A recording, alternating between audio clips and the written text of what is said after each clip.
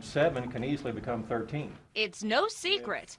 The mayor and the council haven't been the best of friends. The great problem we've had over the last 2 years is terrible communication between the mayor's office and the city council. And voters wanted a change, making their message clear in the primary, where many incumbents were not reelected. The public was tired of a lot of the things that had been going on for the past few years, and as well as myself as well. Councilor Bynum agrees. He, along with Councilor Jack Henderson, are the only returning incumbents, and Bynum is ready for a fresh start. You can only have the same people looking at the same issues for so long. It helps to have a new set of eyes on those. That fresh perspective is just what Bynum says the council needs. You have somebody like Blake Ewing, who brings development experience. You have somebody like Jeannie Q, who's been locally active in West Tulsa. Tom Manser I'm really excited about, because this is a guy who literally, as his profession,